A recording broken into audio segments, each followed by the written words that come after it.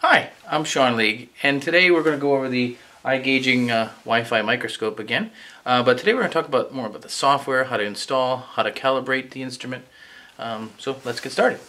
Okay, so here we have our screen. I've installed the USB drive that comes with the microscope, and you see it comes up with two files. Since we have the Wi-Fi microscope, click on the Wi-Fi, just make it a little bigger, and you'll see a list of files here. The one you want is Igaging for Windows, if you're installing Windows. These other two, this is for, let's see here. This is for Android, and then we have for Apple as well. So you can also go to the iStore and download the Apple version just by looking up Igaging.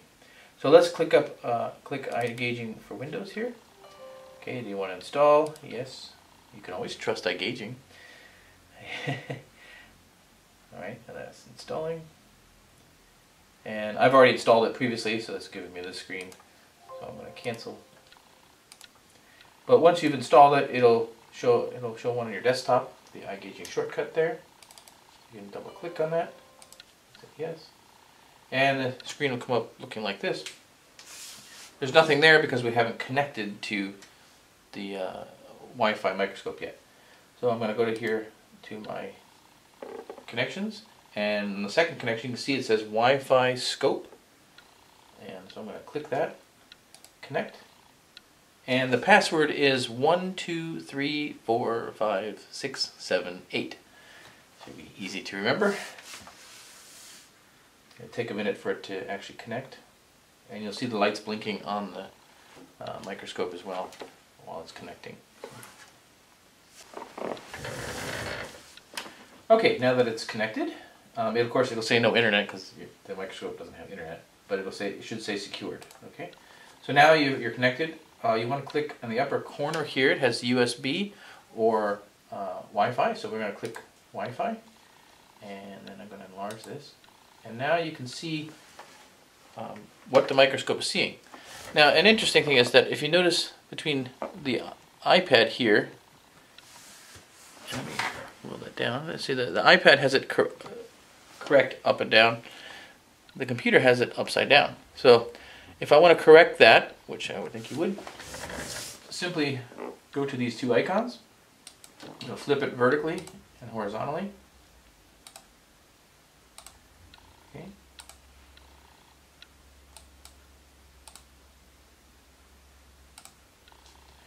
Alright, so now I have it the same as the iPad next to it. Okay. And they're both pulling off the same signal. Okay. Now one of the cool things you can do with this microscope is to actually measure microscopic devices. So let me show you how to do that. First thing we want to do is calibrate the instrument. So I go over here to the calibration, and I click New Calibration. Okay. And let's just call it, how about New Calibration?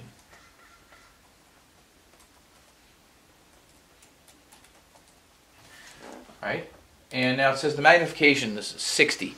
Well, it's not 60 on my microscope. So if I look down here and I zoom into the microscope, you can see that it's actually about 27.5. Okay, so now I've set the magnification for 27.5, and I've set the length for 1 millimeter, which is the distance between these two lines here. So now I'm going to give the computer a reference. So I'll click on this big line here, click as close to the center as possible, and then I will go to the next line. And that when I finish clicking that, now it has a reference measurement for 1 millimeter. So I click OK. Alright, so now if I actually want to measure something, like I'm going to measure the distance between here, the center of this line, and let's just say this line. And see, it says 5 millimeters. So it works. So now you can use this for parts. For example, this is a part to a CNC machine. We want to measure the tip to tip. We can do that under the microscope, and I will show you how to do that in just a second here. Okay, so let's put this guy into the microscope and measure it. See if we can actually get a measurement. So we'll remove the calibration, and I'm going to put this on here.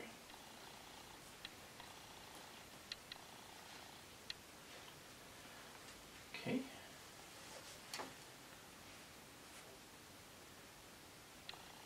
I need to focus a little bit.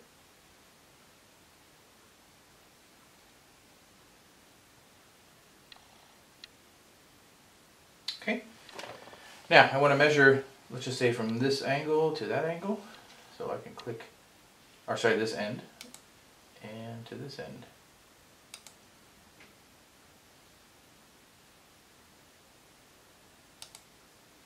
Okay, that tells me it's 10.7 millimeters from end to end, from tip to tip there. So if I want to measure the distance across this screw head here, hex head, we can do that. And it says that it's 5.037 millimeters. Okay, and that's how you would measure distances. Now, this can also measure angles. So,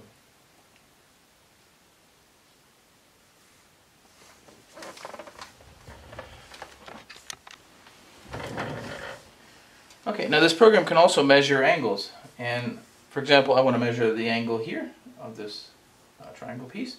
So I'm going to click on the upper corner here, and then the lower corner there.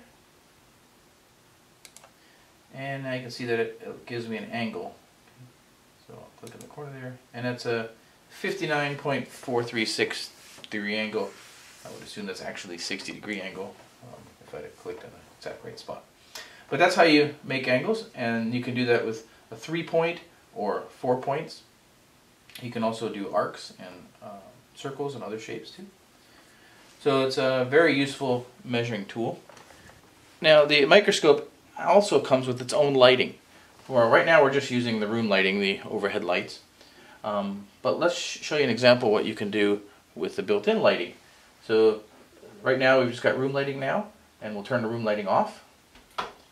And you can see it gets pretty dark, can't see many details. So we'll click the button on the side of the microscope once, and it turns on the white light.